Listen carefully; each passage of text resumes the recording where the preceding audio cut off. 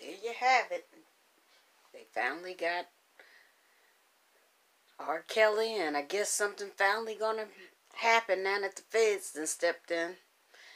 Guess these parents can finally get their children back, and other parents ain't gotta worry about the predator being out there anymore. So I'm definitely happy that he finally getting ready to get what's coming to him.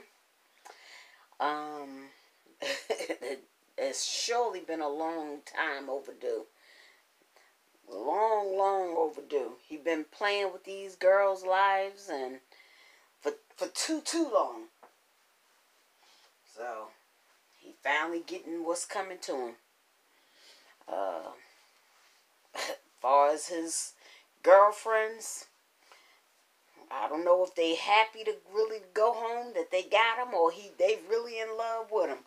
But time will tell. We'll see what turns out, how things turn out. That's all I really had to say. It is 1:36 in the morning. Time for me to take my butt to sleep. I haven't been recording in a while. I've been out of the country, and then I came back and haven't been feeling well. So I said, well, feeling better today. I said, let me get up and record a little something. So here you have it. He's finally caught.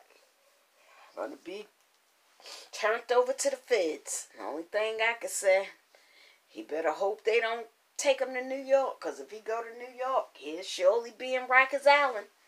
And he don't want to go to Rikers Island, because if he go there, I feel sorry for him, even though they're going to have him in PC. But he better hold on to that soap real tight and don't drop it. Because if he drop the soap, whoops, that's it. But anyway, good night, people. R&B and pop music star R. Kelly is due back in court tomorrow, facing more charges of sexual abuse. Federal investigators are weighing charges as well. It is all a striking change in fortune. Yamiche Alcindor is back with a conversation we recently recorded with a journalist who has long pursued this story. It's the latest installment of our bookshelf. For years, there have been allegations and rumors about R. Kelly's behavior. There was a trial, an acquittal, and then even more accusations. Then this winter, concerns intensified. In January, a 6-hour documentary detailed allegations of R. Kelly mistreating and sexually abusing women, many of them minors, even as his career thrived. In February, the star was charged with aggravated criminal sexual abuse involving 4 women, 3 of whom were under the age of consent at the time of the abuse. He turned himself into Chicago police and was eventually released on bail. His record company also dropped him. Kelly has been repeatedly denying committing any criminal behavior. A new book, Solace, The Case Against R. Kelly, chronicles the singer's history and the lives of a number of his accusers. It's the culmination of almost 2 decades of reporting by journalist Jim DeRogatis. He is a former music critic for the Chicago Sun-Times and a co-host of the public radio show Sound Opinions. Thanks, Jim, so much for being here. Almost 2 decades ago now, you got an anonymous fax that really changed the course of your career. It said Robert has a problem with young girls. Tell me a little bit about how you got into investigating R. Kelly and what sources told you about his behavior. As the pop music critic at the Chicago Sun-Times, I got a lot of hate mail. And I initially tossed this fax on the slush pile of press releases and hate letters that I was going to throw away. But it was a single-spaced, page-long fax that had a lot of names and details and dates, and a certain tone. Robert needs help. Robert needs to stop. He has to stop hurting young girls. And I didn't think that a random hater would show that kind of compassion. Yamiche, I'd always been a reporter first and foremost. I'd spent 5 years at the Jersey Journal covering crooked politicians and mobsters. I threw myself into this story because young women were telling me they were being hurt. And I stayed on the story for 19 years because those calls never stopped coming.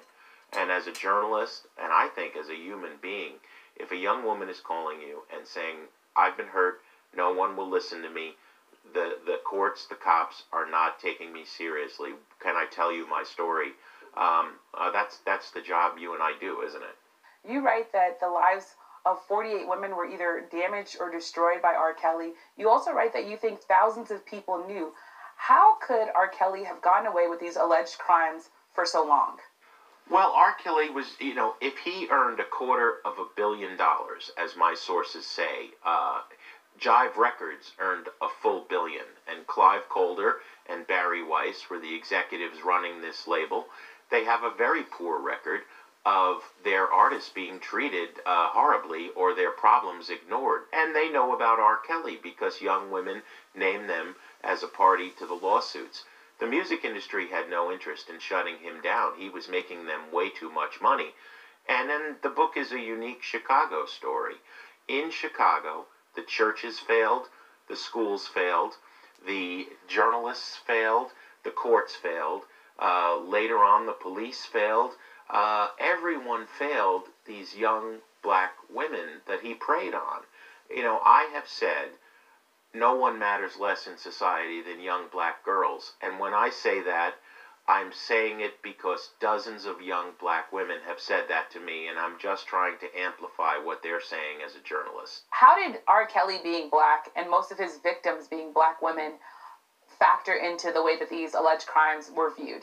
I've always wrestled with that question because, people would throw at me and at the Abdon Palish, another white journalist I was working with, you are trying to down a successful black man.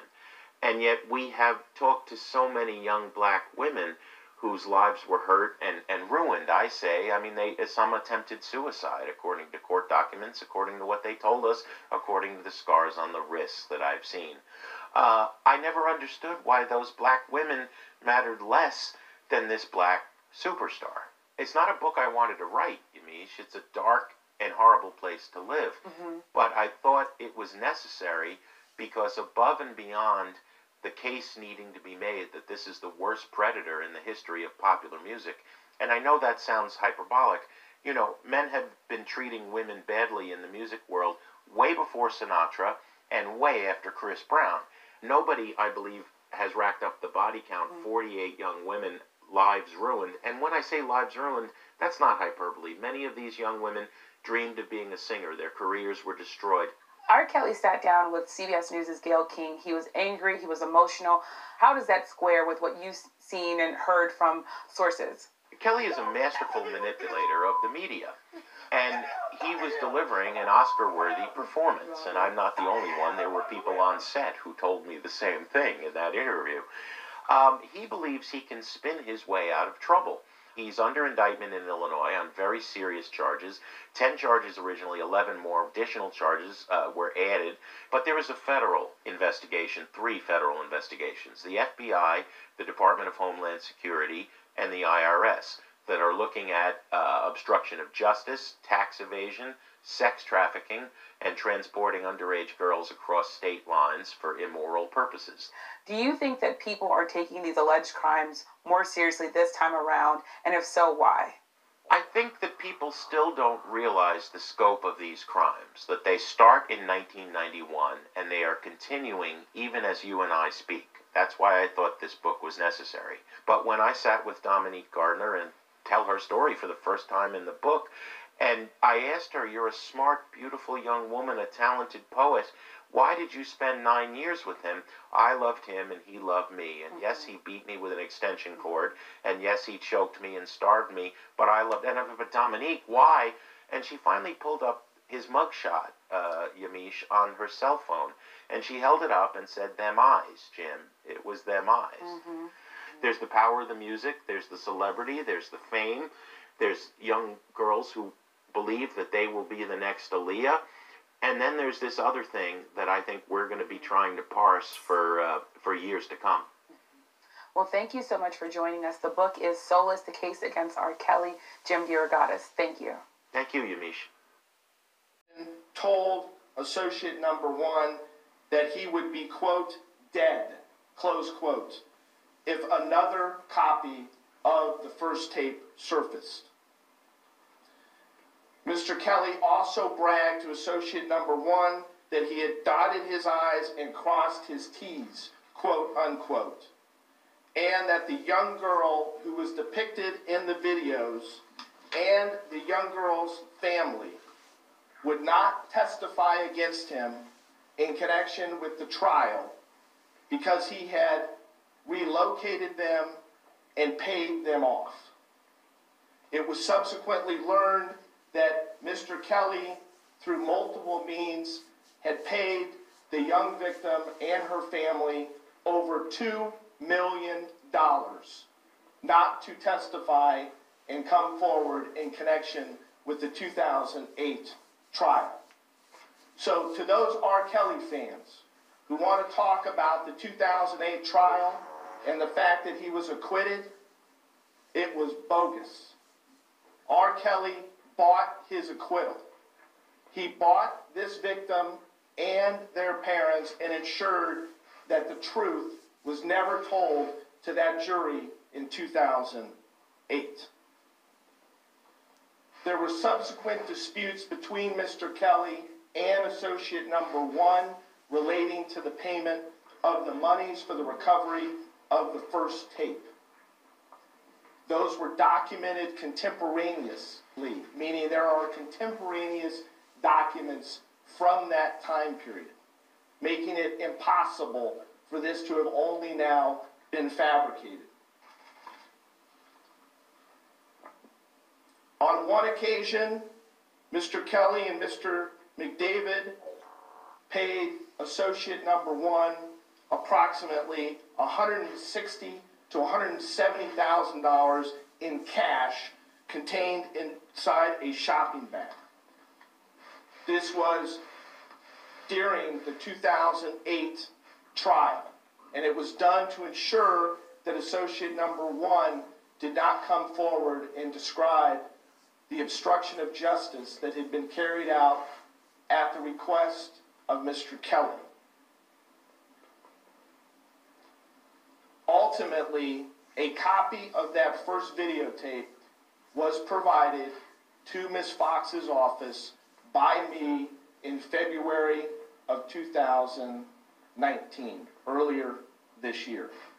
There is no question relating to the chain of custody of that videotape, what it represents, whether R. Kelly is on it, whether he paid a significant sum of money together with others in order to attempt to bury it and prevent the truth from coming out.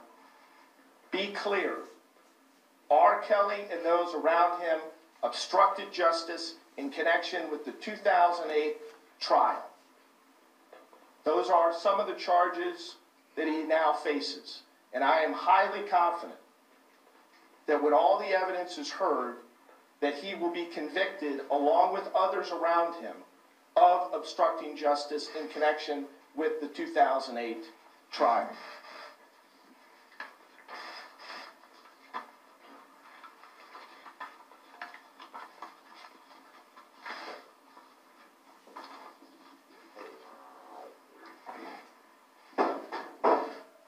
We have now provided 2 videotapes to law enforcement. We are presently trying to locate a 3rd videotape that we know exists. That is the tape with Ms. Van Allen, Mr. Kelly, and the 14-year-old girl. The reports of 20 videotapes being provided to law enforcement are completely bogus, ridiculous, absurd, nonsensical. I don't know what other words I can use. Whoever is reporting that should be ashamed of themselves, because whatever source they're using is ridiculous, bogus, not credible. Ladies and gentlemen, it hasn't happened. 20 videotapes have not been turned over to law enforcement. What else is bogus and ridiculous? This story that recently was reported about the 2 young ladies, Miss Savage and Miss Clary, being evicted from the Trump Tower. Whoever reported that, you should be ashamed of yourself. You're not a journalist. It's disgraceful. Stop worrying about clicks and do your job. Those young ladies have not been depicted. They may, or have not been evicted. They may be evicted within 30 days, but they presently have not been evicted. Why do I care about this? Why do I care whether this false information about 20 videotapes, etc., is out there?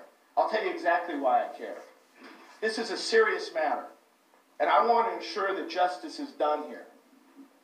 The media has a responsibility to get it right. There's a lot of people out there that are trying to plant bogus stories only so they could be knocked down. What did we see earlier today? We saw the eviction story being knocked down by the two young ladies. They posted a video of them sitting in the Trump Tower. Am I surprised by that? No, because I knew it was false. Before the press reports on facts relating to this, you need to ask questions as to where this information is coming from and whether the individuals have any basis to actually know about it. A major national network contacted me on Saturday or Sunday and asked me if both Ms. Savage and Ms. Clary were in Atlanta. They had received a report that they were in Atlanta and they were getting ready to run the story. I represent Alice and Angelo Clary. I still represent them. They are in touch with their daughter. She is here in Chicago. She never went to Atlanta. Ms. Savage also has not gone to Atlanta. Once again, I don't know where this information is coming from. It's not accurate. As it relates to Alice and Angelo Clary, like I said, they are in contact with their daughter. They are in the process of trying to be reunited with their daughter. They hope to be reunited with their daughter shortly. Obviously, this has been a very long road for both their daughter and them. And you can only imagine the amount of time that it's going to take for that relationship to be repaired. I want to address one more issue before I take questions. The people on social media and others that are talking about the fact that this is somehow driven by racism or bigotry should be ashamed of themselves. Every one of my clients is African American. This doesn't have anything to do with race. This has everything to do with justice and what's right and wrong. Many of the investigators are African American. This is a case about young girls, many of whom came from rough neighborhoods, who were economically disadvantaged and were easily preyed upon by a guy who used his power and wealth and contacts to get away with it for almost 30 years. That's what this case is about. It's not about black and white. It's about right and wrong. So I'll be happy to take some questions.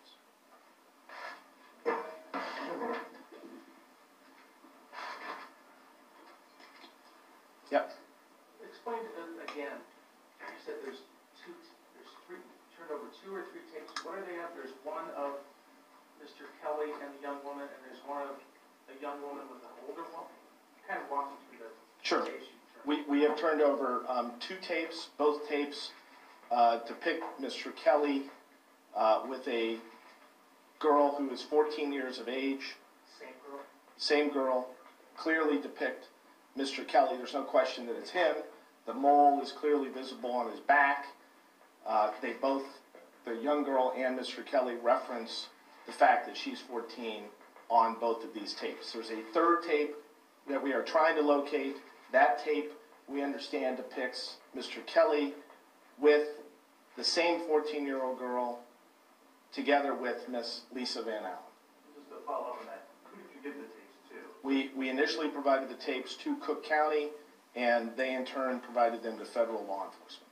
And your third tape, is that the 4th tape that the prosecutors in Chicago, federal prosecutors in Chicago made? No. They don't have? No. This is a separate tape. Correct. And do these tapes have to do with the federal case in Chicago or New York?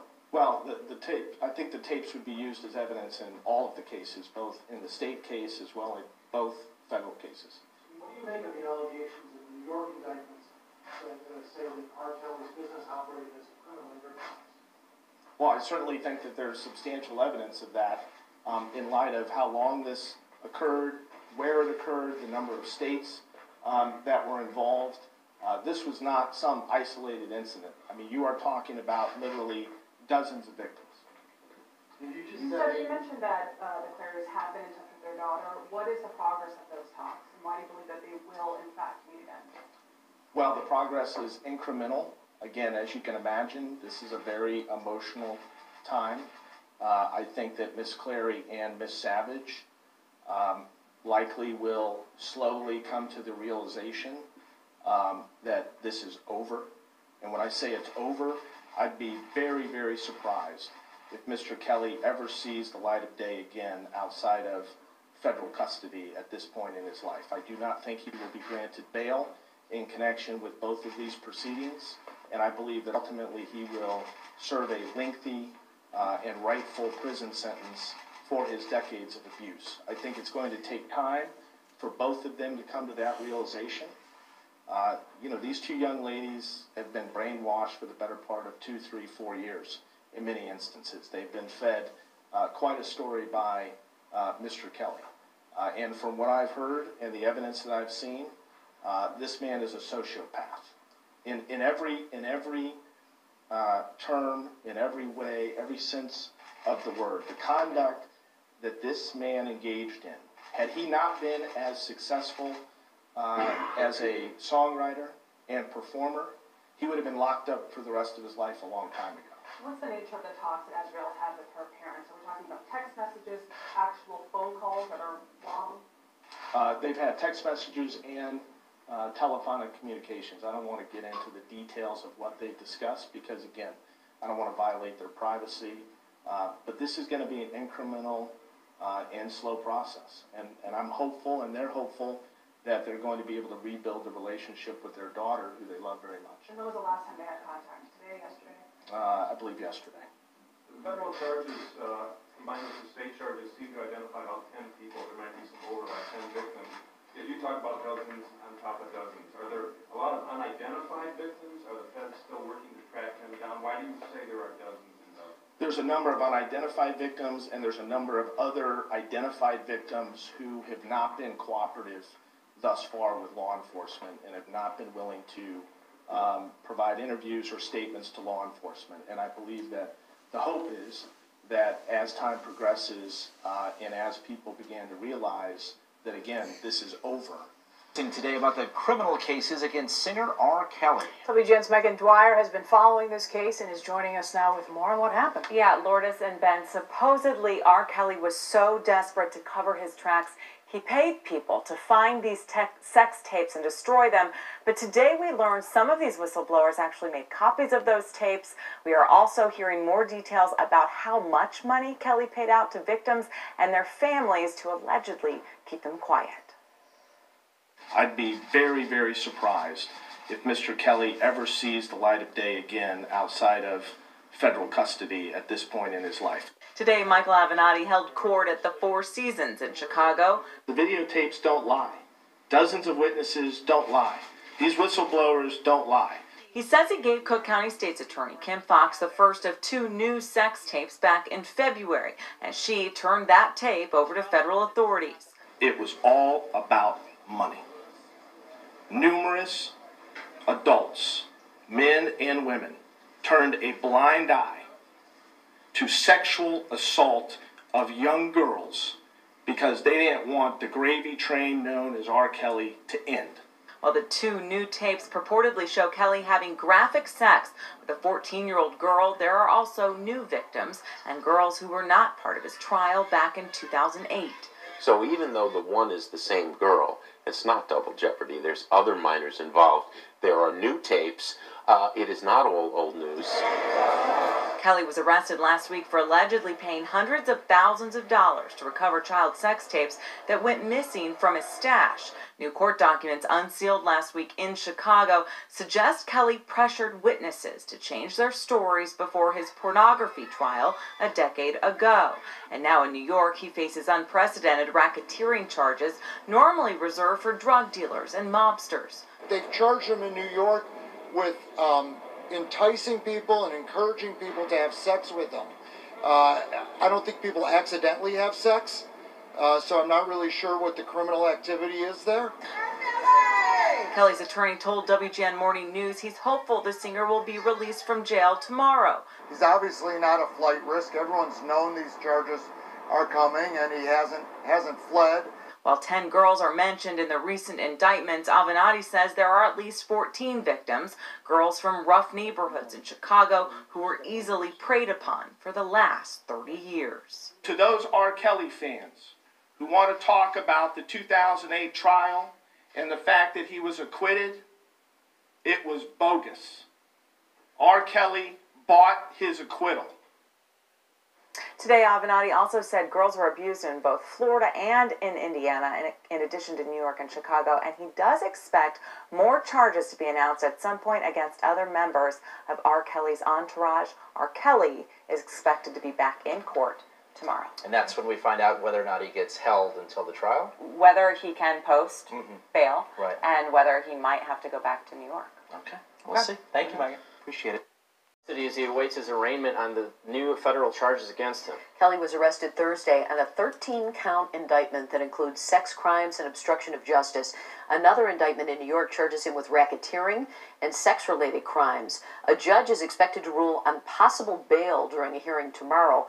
Kelly was released on bail after he pleaded not guilty to state charges of sexually abusing 3 girls and a woman in Illinois. Jim DeRogatis is the co-host of Sound Opinions on WBEZ, the author of the new book, Soulless, The Case Against R. Kelly. He joins us now in studio. Good morning, Jim. Good morning.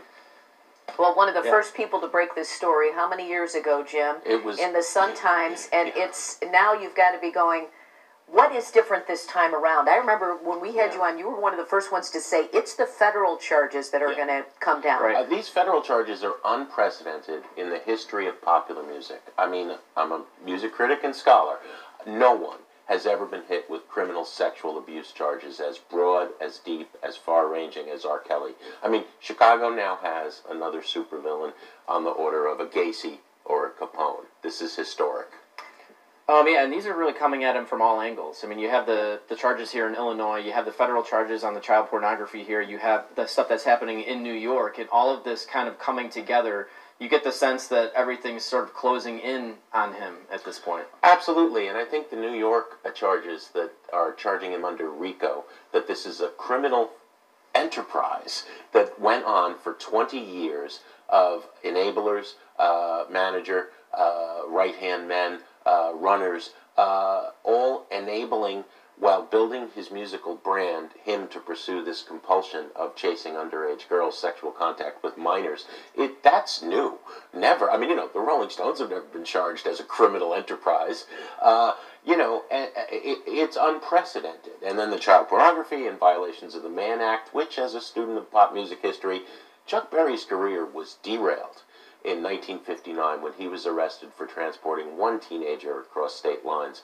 There are 10 mentioned in the 2 indictments for Kelly. Some of those have filed civil suits. One of them is in the 2008 trial. She is now cooperating with federal authorities, and the indictment says he bribed her and her family to lie to the grand jury in 2008. We have wondered since 2008, how was he acquitted with 30 minutes of video evidence? He bribed his way, and the Illinois case fell apart. And the judge, Judge Vincent Cohen, would not allow prosecutors, state prosecutors, to bring that evidence in. Well, I'm sure R. Kelly's attorney, Steve Greenberg, who we'll be talking to at 7:30, would say these are old charges. And is there any double jeopardy if we're talking about the girl that's on that original tape? How is it different? By my count, there are 5 new tapes mentioned in these 2 federal indictments involving 4 minors. So even though the one is the same girl, it's not double jeopardy. There's other minors involved.